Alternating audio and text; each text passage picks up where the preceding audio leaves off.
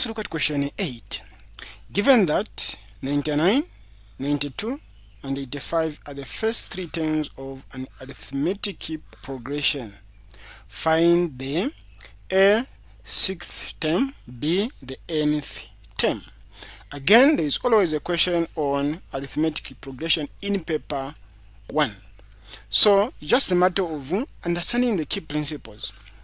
Once you understand the key principles, this question always is a giveaway. So the general formula of an arithmetic progression is easy to remember. It's just T n is equal to the first term plus n minus 1 times the difference. So what is key is finding the difference. The first term in this case is 99, so A is equal to 99. That's the first term. What's the difference? So the difference is, we are saying the first term, which is T2, we subtract T1.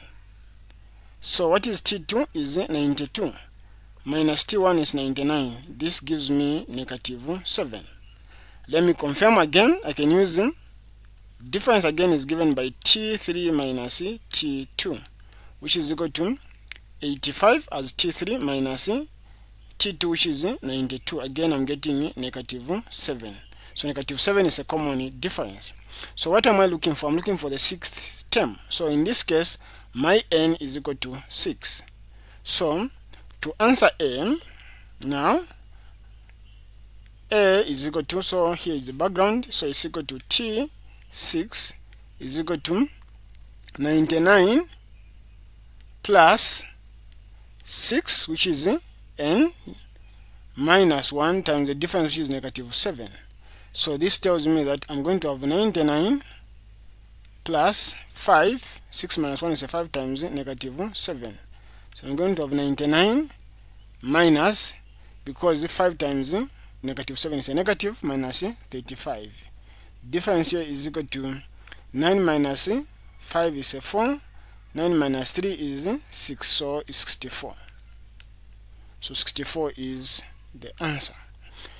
Then B, find the nth term. So we already found the value of n, we know D, so just now simplifying what we have.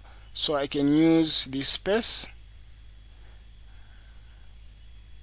So it will be Tn is equal to 99 plus n minus 1 times negative 7, like that.